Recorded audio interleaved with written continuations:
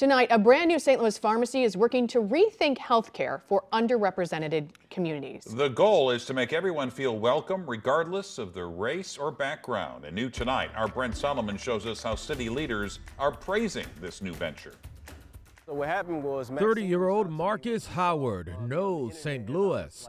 He grew up here and had a vision to pour into his city. He's proof a vision can become reality.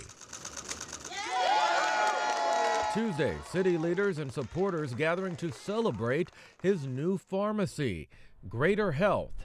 It's located inside of the Delmar Divine building on Delmar Boulevard.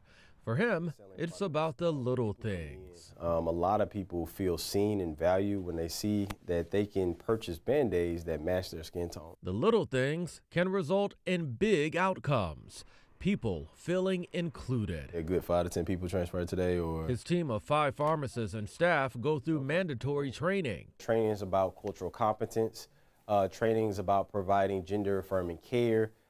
Training is about better understanding people who identify as LGBTQ+, those where English is their second language. The city of St. Louis is proud to show its support. St. Louis's health director commending Howard for making such an intentional business model. I cannot think of a better way for us to celebrate the last day of Black History Month than to come and support this young king and this beautiful pharmacy. The pharmacy is partnered with SSM Health, so there's a physician's assistant or nurse practitioner on hand.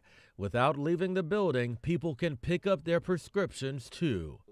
A young man with a vision, with representation and service at the center. We're really excited about doing something different and bringing something unique to the community. Brent Solomon, 5 on your side.